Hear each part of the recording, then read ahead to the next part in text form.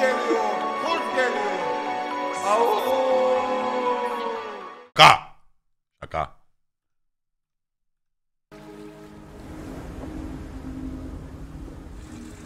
Abi atlayarak izle olur mu? Olur.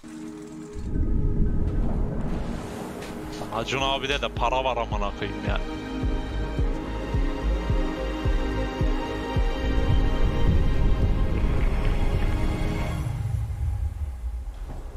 Abi ne yapıyorsun ya? Hey everyone, it's Enes here, and this week we're coming to you from beautiful Göcek, Turkey. This is a 47-meter super yacht built by Mengi Yachts. It was delivered a few weeks ago to its owner, Acun Ilıcalı, who's one of the biggest celebrities in Turkey, a media mogul and international businessman. It's valued around 20 million euros, features 6 staterooms, 8.8 meter beam, 496 gross tons, beautiful finishes. I'm really excited for this tour, and I want to give Hayır, niye atlatarak izletiyor? Ben onu da anlamadım ama neyse. big thanks to the owner, Abi kameranın yerini and düzeltir the misin? shipyard Mengi Niye? Yacht for making this tour possible. Yıldızlar And gözükmüyor now, let's yayında. begin. Oğlum sen okuma biliyor musun? Sen okuyabiliyor musun ki?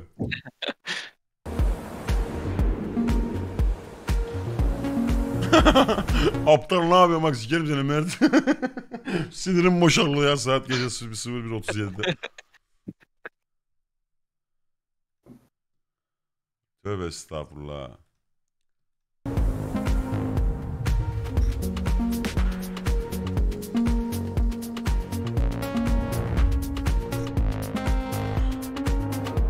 Afiyet olsun abi. Asekter FIFA oynama yerine aldım kamerayı. Hakikaten oldu.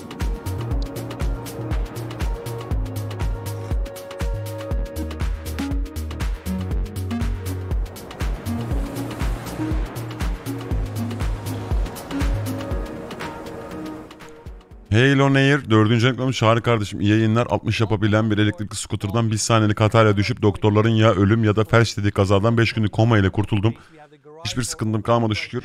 Hayat çok kısa, kimseye yükselmeye gerek yok, sağlığınıza dikkat edin demiş. Çok büyük geçmiş olsun. Çok büyük geçmiş olsun abi gerçekten. Çok dikkat et lütfen kendinize. Arkadaşlar hepiniz. Kendinize çok dikkat edin. Kendinize ne kadar güveniyorsanız güvenin. Ama trafikteki araçlara, başka insanlara, değişkenler zaten burada problem ya. Onlara çok güvenmeyin.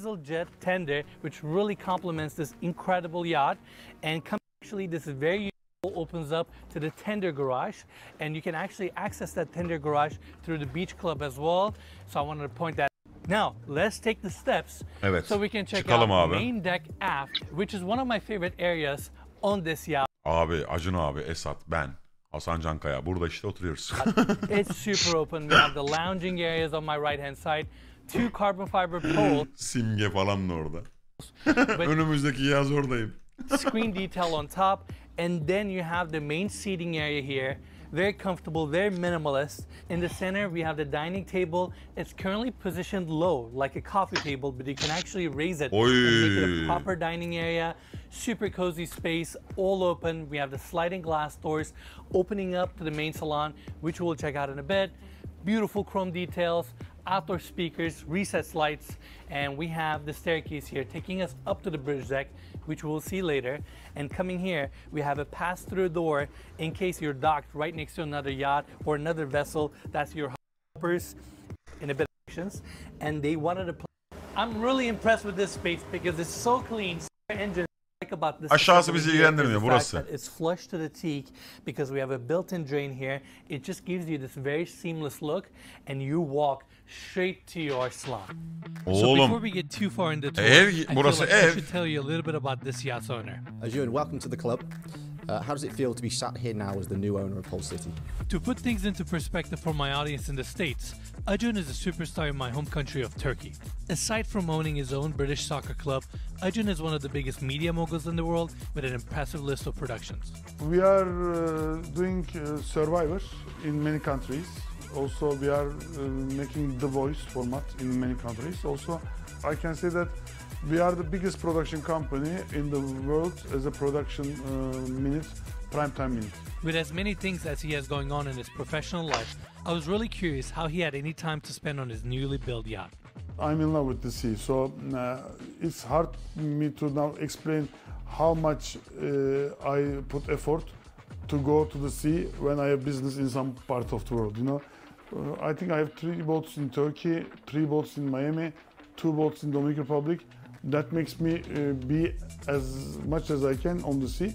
Vankar, Ataşehir. Which is a big also of Şimdilik. pleasure. Obviously, he likes the sea, and when it came to designing this vessel, it seemed like he really enjoyed collaborating with the builder. I always say to my friends, Mengiay experience of me is the best experience of my business life. Wow. With another partner. So I can say that I have never worked so smooth, so unproblem style of work. Also zero stress. Very Güverteye oturacağım, passo yiyeceksin agamı. Kanka yanlış anlam, senin vizyonu sikeyim ya. I want calm down in the yacht, peace. No. Değil mi? Bir daha amına koyayım FIFA oynarım. Also, more open area. Bu arada FIFA oynarım orada. Hiç sıfır şaka oynanır. What I love about the space is the fact that it's very minimalist. Patso da yener de o patatese yeni bir isim bulalım ya. Patso gibi olmasın. 35 liraymış bir patso. 2 milyarlık patatesin başka bir adı yok mu böyle 2-3 milyara satılanı? Kartoffel. Ya le patso falan olsun. Kartoffel diyor. Sen büyük bir malsın ya. Those track lights continue all the way to the ceiling and add up to the contemporary feel of this yacht. Patato. Built-in speakers, padded walls, you name it, this room has it. Yüzerek adam göndereceksin. Kıyıdan git bana bir patato getir oğlum diye. Detail with recessed in and mood lighting. Babiko. And coming back to the salon, 4 massive picture windows. Sesim geliyor mu? Glass doors opening up Geliyor. Geliyor. and Yaptım allowing you bilgisayar ya. to enjoy the views. Neyi vardı ki bilgisayar? Beautiful vessel. What do you think, Mike? Bilmiyorum abi, bilgisayar dondu, her şey silindi. Gojek is awesome. Geri sistemi geri yükledim. Ya amına koyayım, alt tarafı sana bir tane YouTube şeyi yaptırdık. Thumbnail yaptırdık ya. Bu kadar nasıl bilgisayar kastı ya? Ondan değil abi, keşke ondan olsaydı da. Tam da videonun yayınlanma tarihine yakın ya Karaman. Ya dedim ki bir tane thumbnail ya Karaman. Yılda 2 kere istedi. Ya abi bir yaptık tanesi. vallahi ya. Onlarda sıkıntı yok ya. Karaman tertemiz. İtop- Hemen Ya bilgisayarın gösterse. çöktü, buna şımarıklık ya. Yok abi yok. Benim eşekliğimden oldu biraz da.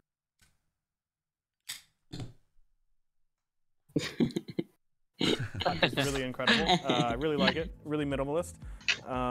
I don't have much to say other than that. It's really cool. We're really Would be having a better time if we could jump in that water, but first we have a boat to tour. absolutely. We have to finish our tour first. Now, coming back to the salon, I also want to mention, I want to give big thanks to Mengiay family and Ajun for making this tour possible. It's definitely not easy. I mean, I love coming to Turkey, but it's 4 of us. We have to travel here. We have to locate the yacht. Our demanding schedule to tour around the world and shoot these episodes for you guys. It wasn't easy, but we are very, very happy and grateful to be here, and we're really excited for this tour. There's no way we're going to turn down this opportunity, you know? Absolutely. All right, another cool detail. Ready? So these sliding glass doors are partially motorized. You press this button, and this sliding glass door assembly actually Oğlum her şeyin kicks out kendiliğinden and hareket etmesine allows çok you tav oluyorum to ben clear ya. These glass Cinlenmiş panels. gibi değil mi? Abi bir tuşa basıyorum, bir şeyler hareket ediyor, anladın? Benim için de budur yani And a zenginlik beautiful yacht göstergesi. right next door. That's also Mengiay, by the way. They're taking over Turkey. That's right. They are. They are. All right. Moving on. We have a pocket door here opening up to the landing of the staircase. I'm going to Mesela. cover this staircase later in the tour. Bizde daha bu We have kadarı var. another Işık door kapatıp açılabiliyor. here opening up to the side deck. And coming here, your crew quarter at this space is the fact that it's very Baba minimalist. bu Just yat, like the bu rest of the ekstrem yacht. mi We have the yatmış? king size bed here, small seating area, picture window. It's actually a little bit smaller, but again, you have a beautiful. Çok All right, zevkli. everyone, let's go check out this level where we have 4 guest access system, meaning you can actually Çok zevkli bir yat deyince de sanki şey gibi oluyor. Sanki hani bu çocuğa da yat beğendiremiyorduk. Bunu beğendi gibi oldu da. slide them and change the position of those tables to create some separation between the beds. We have 3 small windows here, proper black house, meaning black house actually tucked all the way to the side walls, and then you have sunshades. Room is extremely comfortable from here, marble clad through. table positioned in the Abi center çok this iyi ya. time, and that's how they create that separation. Beautiful accessories, padded walls, LED lighting on the ceiling. Again, 3 windows on this side, bringing natural light. Very Harbiden cozy çok room. iyi You have ya. your TV here, small fridge inside of this cabinet, and of course, it comes with a full bathroom. Now, I want to take everybody back to Araman neye güldün? Amansızca güldün ama neye güldüğünü söyle. Yok yok. Yok bir şey yok abi. Bak challenge'lar geldi. Bu yatta istediğin her şeyin var ama hayatın boyunca karaya adım atamazsın ve yanına sadece bir arkadaşını alabilirsin. Kabul red. Eğer kabul ise hangi arkadaşın? Red amına koyayım. Arkadaşımı da almayayım. Tek olacaksam kabul. the landing. We have another full-size mirror here with LED lighting, nice warm tones, and we have this door opening up to the first VIP stateroom. This one comes with a queen-size bed. I really like that bed frames are very low. It makes the rooms way more open and relaxing. We have wall sconces here, nice long linear window bringing natural light. We have the TV here, another small fridge, dressing table around the corner, and of course this room comes with a full bathroom just like the last one that we toured. All marble clad, walk-in shower, just a beautiful stateroom. Now, right on the other side we have the last guest stateroom on this level. Pretty much the Burası same da layout. misafir. We have another queen-size bed here. Very cozy, very comfortable, very relaxing. Our first time. Good. It comes with a walk-in shades, bridge deck, yacht, 2 sectional couches. Abi çok iyi We ya have this burası. really interesting bitmiyor turn çık çık detail ya. right in the center. That Kaç way kat you can acaba? separate these seating sections and have kids on one side and have another seating area on the other. We have Şinasiyle bu yattayım ha. the TV here with a PlayStation. More of these windows looking Her out yere patates dökmüş amına koyayım. Ketçap metçap to the dökmüş her sea, yere. and I really appreciate how they have incorporated all these oversized windows on each one of the rooms or each one of the guest cabins. We have the same padded ceilings also here. Deniz motoruyla sipariş vermiş amına koyayım. Deniz motoru bekliyoruz pasto getirecek diye. Allah'ım yaşatmasın ya. Önde ne bayrağı var? Canım çok sıkıldı. Built-in speakers, recessed Önde ne lights, bayrağı var automatic Çağrı? shades. İngiliz sanırım. İngiliz bayrağı. İngiliz kolonisi bayrağı o. O kırmızılık başka bir şey çünkü. Baş kısmı İngiltere'de. Sliding glass door opening up to the bridge deck aft. It's just a phenomenal space for you to enjoy. And before we leave here, I want to mention one more thing. I know, Mikey, you also don't know this. Virginia mı? When shipyards design these super yachts or mega yachts, Yattan they ettiysem actually yapılır var create ya. mock-up rooms İngiliz for the limanına mı clients bağlı? to test and see whether they like the design or the furniture that's going to be placed in these rooms. Meaning, in the shipyard, they will actually build this room for you, Really? create a mock-up in real life where you can walk in and say, you know what, I don't like the carpet, or I want it to be designed this way. I like my furniture. Bu yaz senin olacak ama ömrüm boyunca Mert'e gitar çalacaksın söyleyeceksin kabul mü? Yani tabii ki değil kanka. Mert'e gitar çalıp söyleyeceğime tüm insanlığa gitar çalıp söyleyeyim. Zaten kazandığım parayla belki de bu yatı alırım yani. Bu yatı alamasam da daha küçük bir yat alırım yani. I want it to be a little bit smaller. A101'de var and they will mesela. custom design and curate all the pieces for you. How amazing is that? That's pretty cool. I've never heard about that. Why don't they do that with real estate? They should. I think it just costs more money. And here, push of a button, you can kick it out additional 80 centimeters to create more outdoor space. I have never seen this function on Tam burası any makara other yacht. muhabbet My noktası hats işte. off to Mengi for Burası coming up güzelmiş. with this design and creating it. I also want to Öyle mention sen one burada more neler thing. neler yapılır. I feel like this is a little bit of a education process. Ben İbrahim, sabahtan istersen beri onu senin- biliyordum. Sen kardeşim eksen anlaşmanı kendine yakmaya devam et dostum ama ne dedim ya? şimdi eksende yeni yayınlanacak olan lise projesi dizisinde seni de görmek isterdik belki de bu yorumlarını yapmasan ama maalesef. For our viewers to understand these yachts and how they're designed.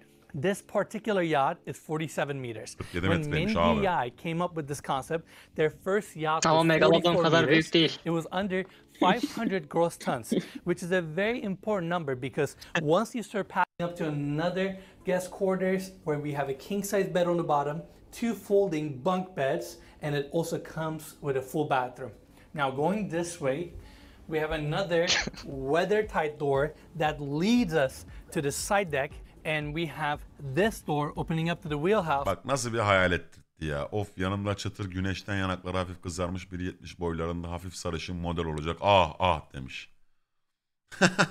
Yani güneşten yanakları hafif kızarmış kısmında beni aldın kanka harbiden bak.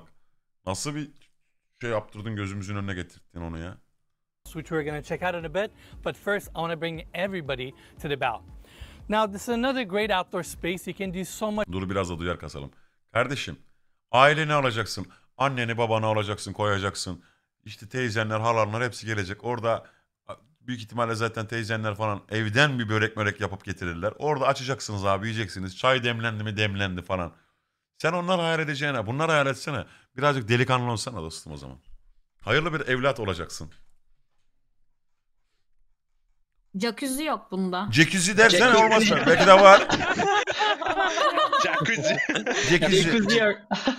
Sabahtan beri onu düşünüyorum. Bir şey eksik diye. Jacuzzi kim ya?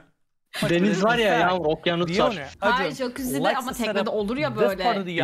Birazdan ortadan biraz çıksın da. Oha! O ne lan? It's not a sport that I'm really familiar with. Aha ayak tenisi. Ayak tenisi. We arrived, I believe 2 days ago. They had the whole setup. Sen ayak tenisi oynuyorsun ama herkesin ayakları 36,5. Sen de hakemsin. Ready to go. And we played a little bit of foot tennis and it was actually quite fun. I've never seen anything like it. Like, especially on a yacht out at sea, like there's there's like soccer balls out Oğlum there. abartmayın. Acun abi biliyor I ya. don't think we played the game right, but you know. Ha öyle mi İbo? Vallahi biliyor ağzını. Öyle mi? Lise projesi bölüm 1 iptal. İbo iptal. Ya ne dedik amına koyayım. But I mean, it's a personal vessel, you know. This is why having a yacht or designing it for yourself is perfect. But currently we have it all open, and that's why we have these carbon fiber poles. But these poles can be used for your outdoor speakers, outdoor lighting, you name it. You can do a lot with it. Probably hold up some toys also, right? Absolutely. In fact, down below this door we have another garage for the emergency tender. Garaj var. That's all Acil your anchoring durum. mechanism. You have another crane there. That way you can actually bring a tender and put it on top. You can do a lot with the space. They have the incorporated. Rating gelmedi mi? Acun abi buradan iniyor direkt. Acil bottan. Bir bastırıyor abi. Laps diye Dominik'ten anladın mı? Acilden gidiyor ama. Rafts here. Push of a button. They actually kick to the outside. So they're nicely tucked to the side of the vessel. I also want to point out the way... Benimki de yanlı galiba hocam. Ocak al. Gel kenarı kaydım gel. Bari ben TV 8.5'a oynayayım biraz o zaman. Hani ekseni madem yaktık anladın mı? Oynat bakalım. Nasıl? That was designed as conventional and a plumb out. But again, look of the yacht is very sporty. Proportions are beautiful. And that's our tour here. Moving on. This is the wheelhouse. Let's in fact go inside so we can talk about some of the technical details. This wheelhouse is very sporty. I feel like I'm controlling a spaceship here. 4 massive screens, Simrad navigation. I'm capped at that pool right now. Direksiyonu So yok. let's turn here. We also have the skylight, which brings natural light. We're underneath the Şakisi'yi gördün mü? Skylights above, more outdoor speakers, and this is where we have the pool. Now, they're currently draining the pool right now because soon we're gonna head out towards our next anchorage, but this is just an incredible amenity to have located on the sun deck. It's all jetted and above ground, which kind of gives you this depth of field, and you have a pool on your sun deck. This yacht is, I feel like, the perfect size. Futbol sahası var ya oğlum. Ayak tenisi yeri yapmış adam. Everything, you know?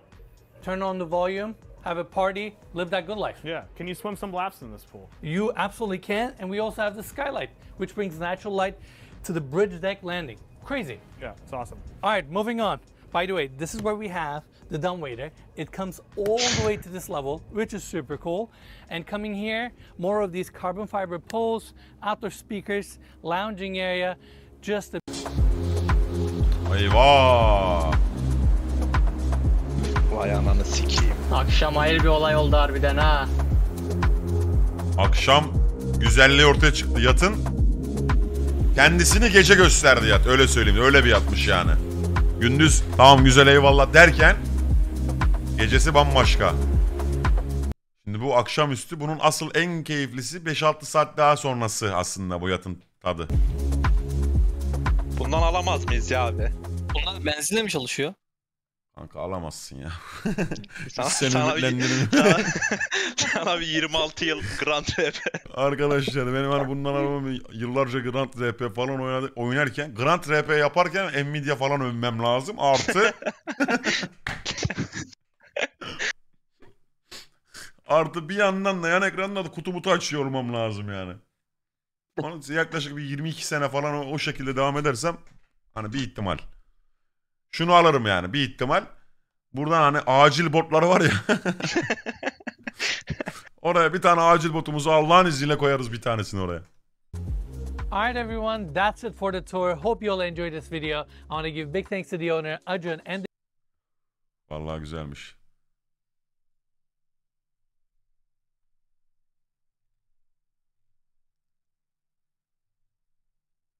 Bu yatta kuru fasulye yenir mi?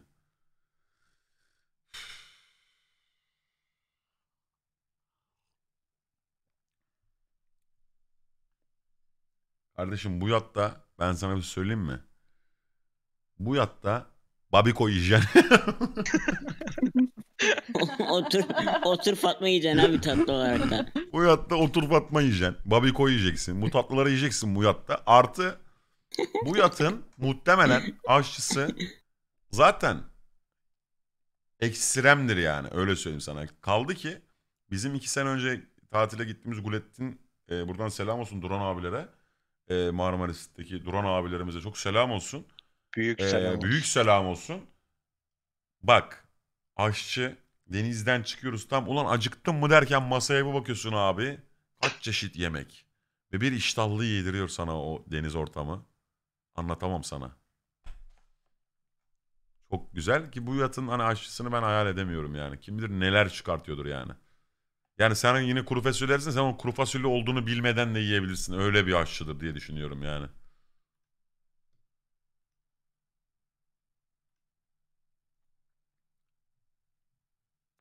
Ne zaman oyuna gireceksin? Alo. Arkadaşlar 3 saattir aralıksız güldük, eğlendik. Lütfen.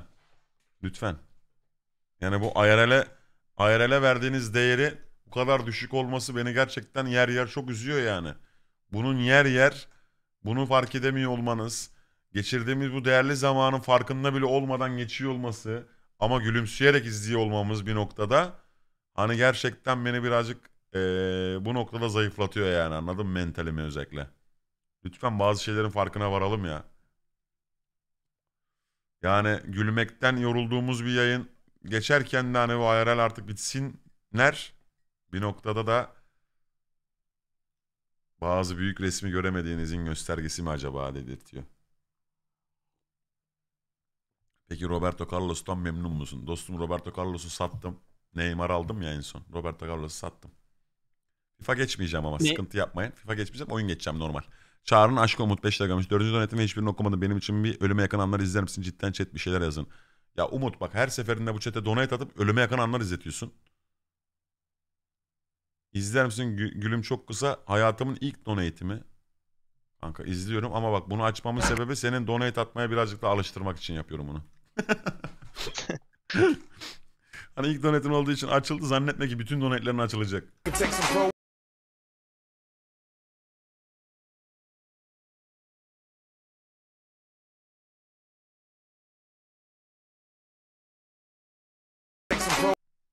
Allah aşkına yolcu gemisiyle mi kıyaslat anlamadım. Yolcu gemisi mi sence? Bak bakalım bu. Bu değil diğeri. Ha kapak. o da yolcu gemisi değil galiba. Ne oğlum savaşa mı gidiyor? Sinan biraz rahatsız oldu kanka kıyastan. Bir daha yapma. Vallahi bunlar rahatsız. Sinan bir milyoner olarak beğenmedi bunu. Twitter'a düşersin seni biz kurtaramayız yani anladın mı? Jeff Bezos'un yatı Marmaris'teydi kanka geçen sene. Belki hala oradadır. Buradan Halil Uzun 5. ayını kutlamış. Mesela Jeff Bezos orada ot diyor. Halil de geldi bu ay. Anladın mı?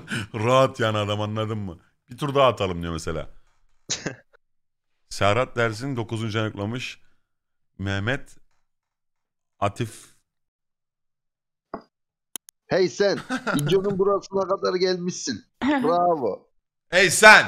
Videonun bu kısmına kadar geldiysen like at, yorum yaz ve videoyu beğen. Yaranıyorlarım.